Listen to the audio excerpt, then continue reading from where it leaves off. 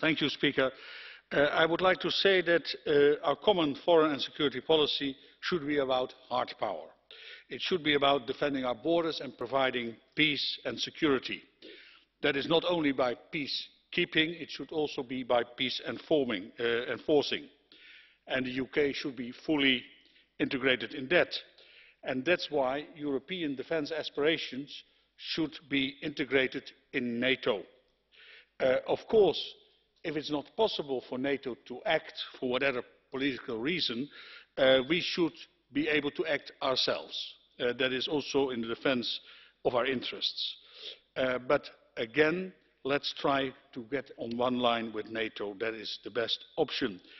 If we look at security threats, I also understand that seen from Washington DC, a threat from Russia is different than if you look from Tallinn, from Kiev, or from Georgia, or from Moldova. That's a different way, a different angle. If we look at the situation in the Middle East, of course this is a global concern which concerns the United States as well, but it's directly on our borders. So we have a specific extra interest, and therefore we should put our money where our mouth is. We should really invest.